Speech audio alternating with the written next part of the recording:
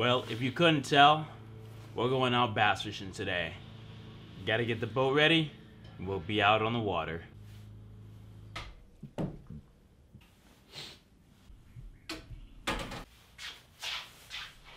So your boy got a couple new toys recently, and I'm gonna be fishing with them today. I didn't really plan on fishing with both of them today, but I got an excuse to try them out. The first thing that I'm super stoked for, that I got actually a little bit while back, is this baby right here.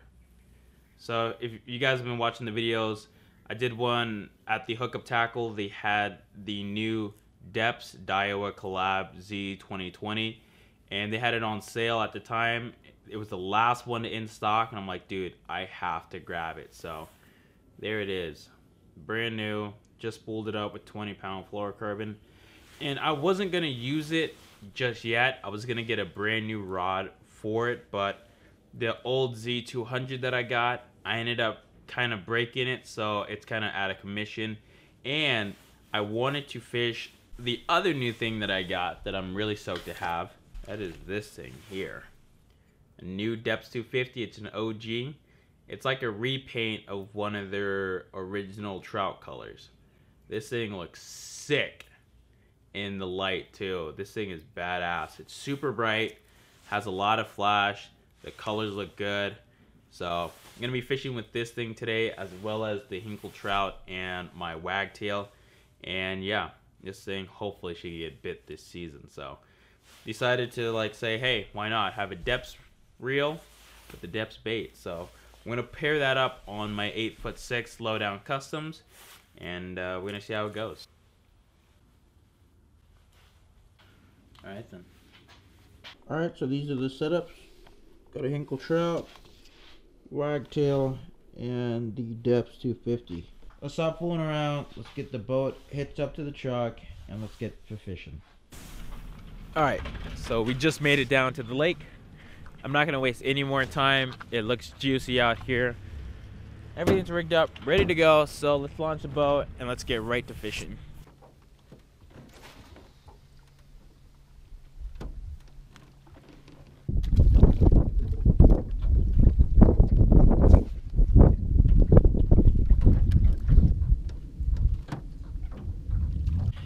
Well, it's that time of the day to pull out the graph and start fishing deep. Got the transducer set up. I went around, kind of fished the docks and the marina, nothing. I fished some shallow grass out here, and then back there, nothing. So now we're gonna be fishing some deep water with the soft bait out here on some of these ledges and see if we can't buy a bite. It's been kind of tough. Set up this graph and see what we can find. Alright, well, we got the graph going on, so this is where we are. Kind of have an outline. We're going to be fishing from the green, casting into like the deeper blue stuff, looking over here on the down imaging to see if we can't find bait fish or just different structures. So let's go around and see what we can get.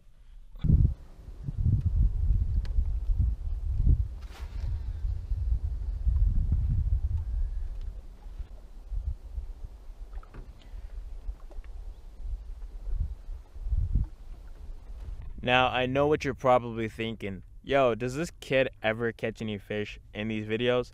For the most part, as of recently, no. It's been very tough fishing. It seems like it's very small windows, and you kind of have to be right on top of them to get a bite on the Swimbait right now. But what I remembered is I never showed you guys the last fish that I caught. And the last fish that I caught was actually the biggest fish that I've caught in this year. It was like 5.5. It was small. And so normally for the past few years, I've been able to catch, 8 and 9 pound fish. But this year, I just haven't really caught anything big. So I'm gonna show you guys that footage right now. I ended up catching that fish on the DRT, the Clash 9. I was on a pretty good bite at the time, but that bite completely switched and the fish are now more offshore. So while I graph around and find a spot to fish, I'll show you guys that footage right now.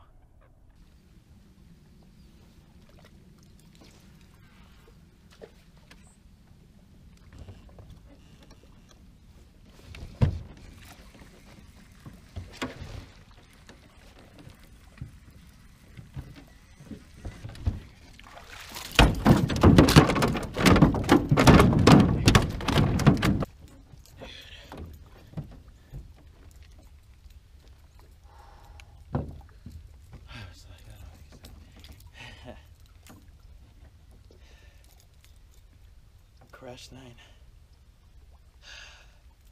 Nice.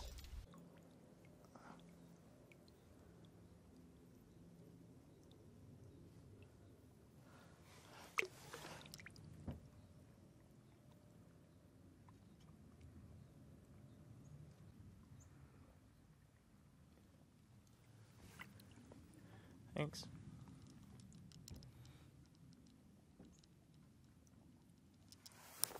I fished around on some of these ledges and flats. I mean, I found a couple fish, nothing too crazy, but it just didn't seem like they wanted to eat what I was throwing.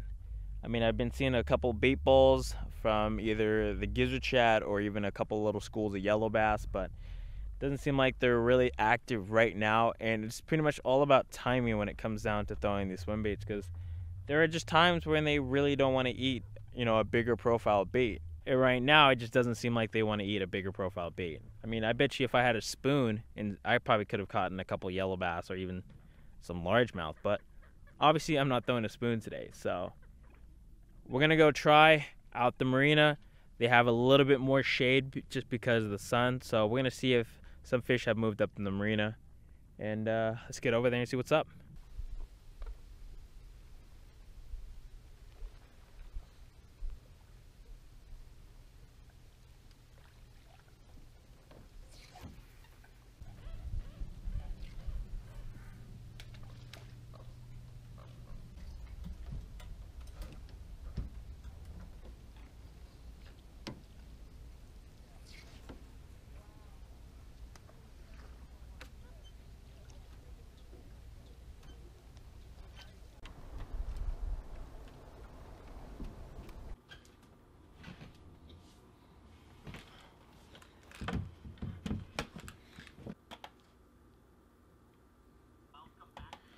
So I kind of wanted to give some context to this actual video. And so the other night I was out on YouTube just watching some videos about swim baits and stuff like that. And I came across one of TacticalBassin's newest videos. And the title of it was called "Winter Swim Bait Fishing is Easy." And then in parentheses, "I'll prove it." And so I was very intrigued on the video in itself. So I clicked on it. And I was going to assume that it was going to be a video about, Matt going out there to Clear Lake, kind of explaining why he believes winter swimbait fishing can be easy, and how he can, figure out these fish during the wintertime. And I watched the video, and it kind of didn't have any of that. Yeah, I mean, so for the most part in this video, I mean, he's going out to, I don't know, he doesn't specify if he's fishing a hump or a ledge or anything like that, but he's just throwing out an 8-inch Huddleston and he's smoking fish left and right. And so he kind of, I mean, he proves that, I guess, winter swimbait fishing can be easy, but he doesn't explain why he believes that it's easy. I mean, there's no explanation of like, well, I think it's easy because of this, or I think it's easy because of that. No, he just kind of goes to one of the best bass lakes in the entire world, and he just catches fish. So, I mean, he doesn't really explain a lot. It's still a very entertaining video, and from an entertaining aspect, it's a good video. I mean, he catches a few swimbait fish in there, which I would kill to catch right now, but the whole title kind of just throws me off. The whole winter swimbait fishing is easy. I mean, today, it wasn't easy. I mean, I was fishing ledges, humps. I was fishing deep water, shallow water. I was throwing, soft baits and hard baits, and I was just throwing a bunch of different stuff. I didn't get a bite. I didn't catch a fish. I didn't even see a fish.